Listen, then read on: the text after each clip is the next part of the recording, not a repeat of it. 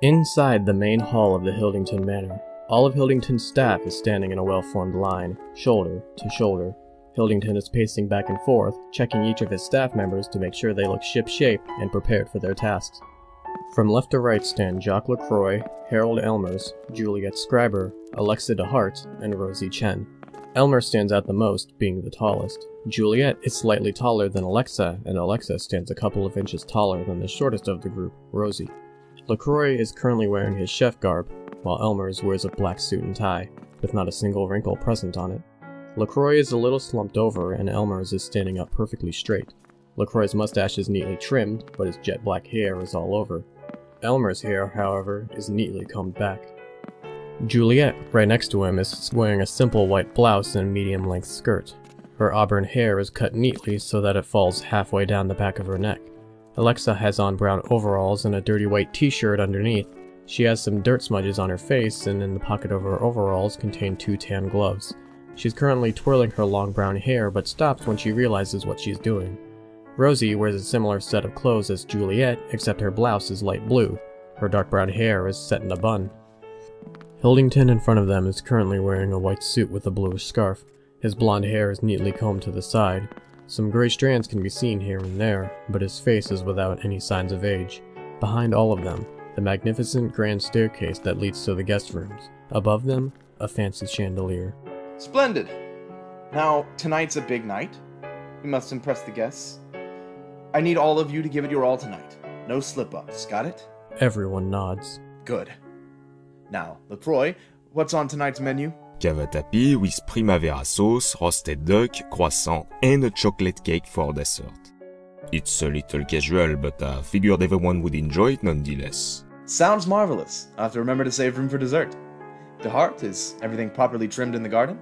Yes, sir. I've gotten the flowers that you requested. They're all in the vases right now. I'll set them on the table once it's made. The roses? Yes, sir. All of your tools are properly sharpened, yes? I believe so, yes. Excellent. Rosie, are all of the rooms prepared? Yes. I took extra care to make sure that they're perfect. All of the invitations have been sent? Yes, and everyone has responded. They're all coming. Perfect. This won't be a dinner party they're soon to forget. Juliet, I've got some more paperwork for you, so you can work on that before dinner. And Alexa, don't distract her. Of course, sir. And you, Elmers, you're familiar with the guest's name, their appearance, height, and weight, correct? Yes, sir. I am well prepared for the task. Fantastic. The garden tools are in the shed, if you have any unforeseen problems with them. Of course, sir. Very well. The guests should be arriving soon. Remember, treat it like their last meal. As you were.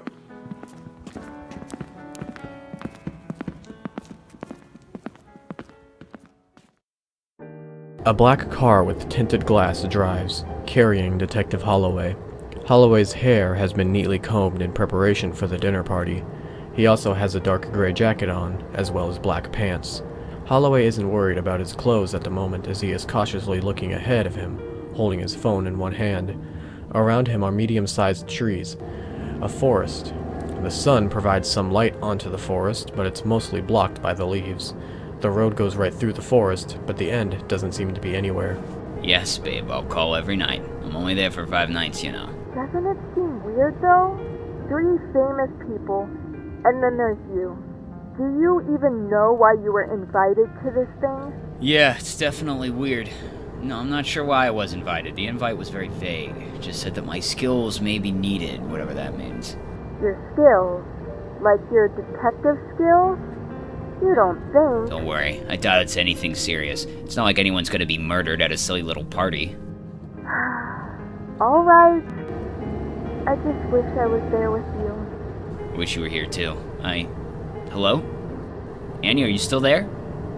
Holloway quickly looks at his phone and then turns his attention back to the road, with a confused look on his face. No signal. What the hell? Just then, Holloway's black car emerges from the dark forest. Holloway is greeted with the magnificent sight of Hildington's stark white manor. Jesus. Wish I had that kind of money. Holloway drives across a long bridge and up to the house and parks next to a large stone fountain. Holloway gets out of his black car and takes in the sights. The manor was quite large, with a lot of red curtain windows. The door itself was almost just as impressive as the manor. Engraved on the expensive wooden doors were the letters B and H. The doors were very large and had gold doorknobs, probably real gold. The manor was a marble color and had stairs going up to the doors.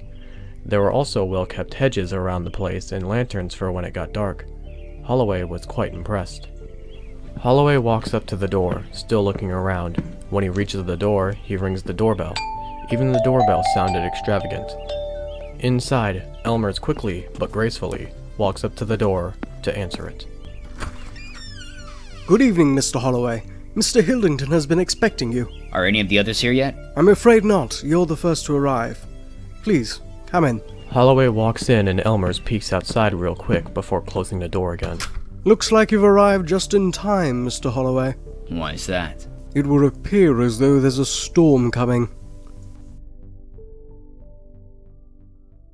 Eric Waltz is climbing out of a jetliner entitled Asia Airlines. He throws off his white Panama hat in excitement. The man right behind Waltz, Armstrong, quickly bends down and picks up the fallen hat. Waltz is currently sporting a white suit jacket with matching white pants. His hair is very short and accompanied by a near white beard, the same color as his hair. The man behind him wears a simple tuxedo. Waltz quickly runs off the plane with a large grin on his face. My oh my. It's been a while since I've traveled back to America. Just as beautiful as I remembered. Oh, do come here, Armstrong. Take a look at this. Yes, sir. Coming. Armstrong, carrying 3 suitcases, walks out of the airplane and takes in the landscape. The airport in which the plane landed is in a wide open plain with a forest in the near distance. Simply wonderful. Yes, sir. Waltz runs down the air stairs and Armstrong slowly walks down. My goodness, Armstrong. You sure are taking your time, aren't you? Sorry, you sure do pack a lot. Being prepared for anything is a great way to live. Come now, we mustn't be late for that dinner party. Ah, I do believe there's our ride right now. Just in time, too. A black hearse-looking limo drives up and stops right by Waltz and Armstrong. The window is rolled down. Inside sits a plain-dressed man with a worn Vermont Lake Monsters baseball cap on. Evening, sir. Evening. I suppose you're here to take us to the Hildington Manor? Yes, sir. It would be an honor to. Splendid. Well, hop on in. I'll get you there in one piece. Your servant there can put the suitcases in the trunk. Servant? Oh, no. This is my friend Armstrong. We've been on many adventures together. My sincerest apologies. It looked as though... Armstrong, would you kindly put those in the back? Of course. Waltz gets into the limo as Armstrong stores the cases in the trunk. Armstrong closes the trunk and quickly hops into the limo. The driver puts his foot down on the accelerator and the limo zooms off towards the forest.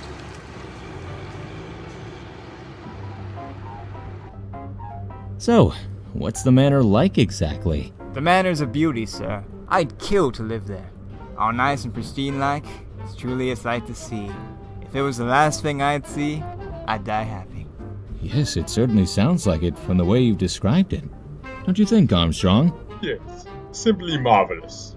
We'll be arriving there shortly, sirs. Just sit back, relax, and let me worry about the driving. The forest begins to surround the car as it pushes forward. Waltz looks out his window and notices the darkening sky just above. My goodness, it appears as though a storm's brewing. Yes, sir. Heard of storms in the cards for today. Real nasty one, too, at that. Good thing the party's inside, eh, Armstrong? Yes, I'd hate to get my head wet. Ah, here it is coming up now. The jet-black limo drives carefully across the bridge and up to the glamorous house. The sun is right behind the house and makes it appear almost heavenly. The sun, though, is soon covered by dark storm clouds. As they drive up, Holloway's car can be seen parked toward the side. Good God, the Hildington Manor is quite the sight. Not quite as grand as the Neuschwanstein or the Taj Mahal, but still quite grand. Quite grand indeed. Just like I said, sir. Looks as though we're not the first ones here. One of the other guests has arrived. Ah, yes. I do look forward to meeting all of these magnificent people. Here you are, sir. Thank you very much. You're quite the driver. Do we owe you anything? Much appreciated, sir. No, sir. You don't owe me a cent. Waltz pulls out a 50 and hands it to the driver. The driver looks surprised. Thank you very much. You didn't have to, though. I wanted to. Armstrong, would you mind getting the bags from the back? No problem. Hey, Do you need a hand? I do believe I have them. What thanks anyways. Armstrong and Waltz open their doors and step out. Waltz stretches for a moment while Armstrong retrieves the bags. Once Armstrong returns to Waltz with bags in hand, the driver waves a hand out of his rolled-down window. Enjoy the party. The limo drives off, disappearing into the thick forest. Waltz waves after it. Quite a lovely gentleman. Come now, Armstrong. We have a dinner party to attend to. Inside, Elmers hears the limo depart and makes his way to the door. As Waltz and Armstrong walk up to the door is open and Elmer walks out to greet them. Good evening, Mr. Waltz. How lovely it is that you were so gracious to join us this evening. Yes, wouldn't miss it for the world. I've been all around it, too, you know. Yes. You must have some fascinating stories to share. And you must be Mr. Armstrong. A pleasure, sir. Likewise. You two were the second guest to arrive. Mr. Holloway is in the sitting room, if you'd like to meet him. Fantastic.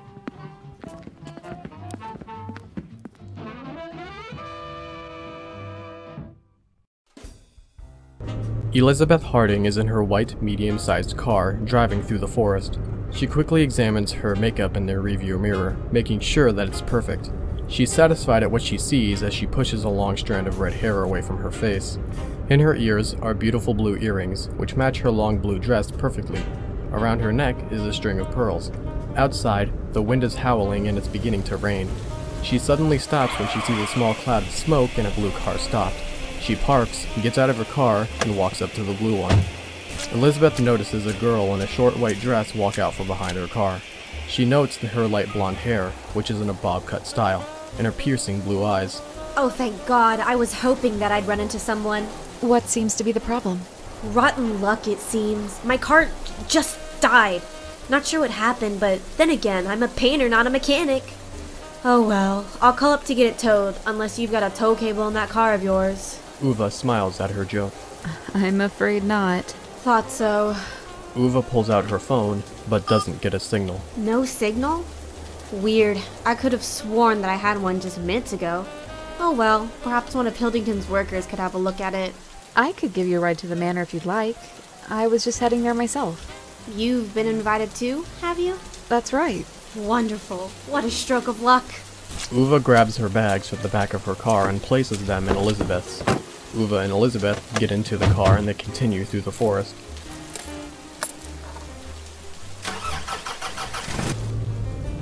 Thanks for your help. I don't know what I'd do without it. Always willing to help a person in need. You said that you're a painter, correct? Yes, and a damned good one, I'd say. I'm quite famous, you know. I'm an artist myself. Oh, really? Dabble in painting now, do ya? Writing, actually. Oh, how lovely. You know, I've just remembered that I haven't told you my name. I'd lose my head if it weren't attached. I'm sure you would. I'm Uva Gregorovich. I do believe that I've seen some of your work in an art museum before. Yes. You do have some lovely works. Thank you, I appreciate that. Most people like them. I've been told I am very great at what I do. I'm sure. My name's Elizabeth Harding. Are you really? I would have never guessed. I do love your mystery novels. I've been a fan since The Midnight Murder. Thanks. That was one of my better ones. I've been lacking inspiration lately, but I might have found some. Is that so? Well, good on you. They cross the bridge, but as they cross, the bridge starts to collapse. Shit! Hang on! Elizabeth's car just barely makes it before the bridge falls down. Elizabeth stops her car. Jesus Christ! That was close. It's been one of those days. Let's just hope that it's not like this for the rest of our stay. Elizabeth continues her drive up to the manor. Once she reaches it, Elizabeth parks her car next to Holloway's. The two of them get out quickly, grab their bags, and run up the stairs. It begins to rain harder as Uva rings the doorbell. Inside, Elmers walks up to the door and opens it. Elizabeth and Uva quickly rush into the manor. Uva fixes her messed up hair and Elizabeth straightens the straps on her dress. Welcome, Mrs. Harding and Miss Gregorovich. Quite bad weather we're having, isn't it, madams? I'd say so.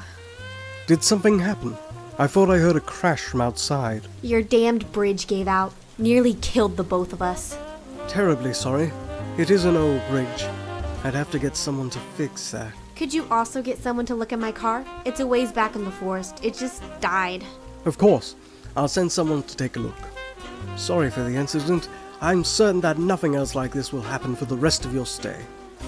Would you like me to take your bags up to your rooms? I'd appreciate it. Please. You're free to join the rest of the guests in the sitting room. Elizabeth and Uva walk to the sitting room while Elmers picks up the bags. The guests are all in the sitting room, getting acquainted. The sitting room is made of the same marble that the rest of the house is made of. There's a chandelier inside, but it's not as grand as the one in the main hall. There are 2 nice brown leather couches and a wooden coffee table. One couch is on the left and the other to the right. Both are facing inward, with the coffee table in the middle. Each couch can fit 3 people. On the left sits Waltz and Holloway. On the right, Armstrong and now Uva. Uva is keeping a close eye on Holloway. Elizabeth walks into the room and sits on a chair, which is on the other side of the coffee table. It, too, is of the same color and material, probably custom made like the rest. Hello, I'm Holloway. Nathan Holloway. How do you do, Mr. Holloway? I'm Uva Gregorovich, famous painter. Surely you've heard of me. Uva smiles at Holloway, noticing his physical strength and his brown eyes. Can't say that I have. Not really an art person myself. That's a pity. I'm Eric Waltz. Pleasure to meet you, Mrs. Gregorovich. Oh, it's Miss. My apologies, Miss Gregorovich. I just thought with such a pretty face that you'd have been taken already. And you are? That's Armstrong, a friend of mine. Makes the best cup of coffee you'll ever have. Oh, well, how do you do, Mr. Armstrong? Marvelous. And that leaves you. You must be Elizabeth Harding. I thought that I heard that you'd be joining us. That's right. Pleasure. Sure is. I've read some of your work. You're pretty great. Thank you. What about me? Have you seen my work? Can't say that I have, but I'm sure it's good nonetheless. Uva sits back in her seat, looking disappointed. I see. So, what is it that you do exactly? He's a world traveler. Surely you've heard of Eric Waltz. Sounds familiar. Are you in pictures? Why, yes. I do create documentaries wherever I go. I'm also an author of books describing my journeys. I've read up on some of your travels. You've been to some amazing places. Yes, the world is full of amazing places. So what exactly do you do, Mr. Holloway? Please, call me Nathan. I'm a detective for the police. Is it risky work? Sometimes, yeah. I do love risky business. Uva looks at Holloway, smiles, and winks. Holloway uncomfortably shifts in his spot. Holloway's about to say something to her, but is interrupted by Waltz. No offense, of course, but why exactly have you been invited? That's what I've been wondering. I mean, all of you guys are famous, and I'm just, well, a simple detective. I haven't done anything that outstanding in my career. The invite just stated that my skills may be needed. Your skills? Does Hildington expect something to happen? I sure hope not. I could use a break. Odd. Quite odd. Well, I'm glad you're here. Really glad. Yeah. Holloway fidgets with his wedding ring, but Uva doesn't notice. Instead, she takes in the sight of his face. Elmers suddenly walks into the room. Terribly sorry to interrupt, but dinner is almost ready. Splendid. I look forward to trying your cuisine. I don't know about everyone else, but I'm famished. Elmers nods and he walks out. The guests all get up and file out of the room. They follow Elmers to the dining room. The guests walk into the dining room. The dining room has yet another chandelier and looks very glamorous. The walls are the same white marble, but they have different paintings on them, one of which is a painting of Hildington himself. Below the chandelier is a large, dark brown wooden table. On the table are 10 plates, one at each end, and the rest are on the left and right. Chairs also surround the table in a similar fashion. The chairs are the same color and material as the table, and everything is well cleaned and polished. On the plates are each of the guests and staff's name, all except at the back end. On the left are Mr. Holloway, Miss Gregorovich, Mr. Waltz, and Mr. Armstrong. On the right are Mrs. Elizabeth, Miss Dehart, Miss Scriber, and Mr. Elmers. On the front end is Miss Chen. The back is reversed for Hildington himself. At each of the plates is a small vase with a rose in it. You may take your seats. The staff will be arriving shortly. Is it typical for the staff to eat with the guests? Oh yes, Mr. Hildington wants us all together. My oh my. Smell that, Holloway? That's the smell of beauty. It sure is. Yes, we are certainly in for a great meal tonight. Our chef here, Jacques, is quite good at what he does. Great. I'm starving. What about you, Armstrong? I sure am. Good man. Here comes the staff now. The door opens and in walks Rosie. Rosie has changed out of her work clothes and now dons an elegant but simple magenta dress. Right after her, Alexa and Juliet walk in. They too have changed out of their work clothes, and Alexa has washed her face and applied a bit of makeup. Alexa is wearing a nice blue dress and Juliet has on a green strapless one. Juliet also has on a little eyeshadow. They are holding hands and chatting a little, but are soon interrupted by Uva's stare. Alexa blushes and they both quietly take their seats. Everyone, this is Rosie Chen. She is the maid here, and a lovely maid she is at that. Rosie blushes a little at the comment.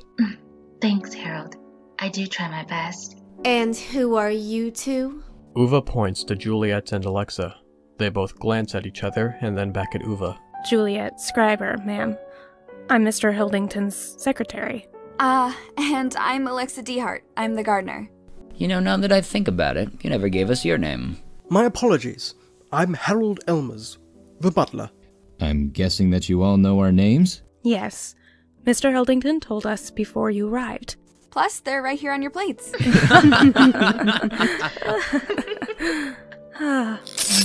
the lights go out and Uva screams.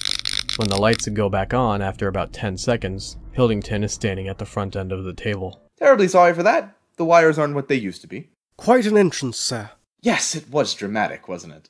Glad you all found the place all right? Glad to be alive, more like it. Your damned bridge gave out. Is that right? My apologies, Miss Gregorovich. It's quite an old bridge. In fact, I think it was there when my great-grandfather lived here.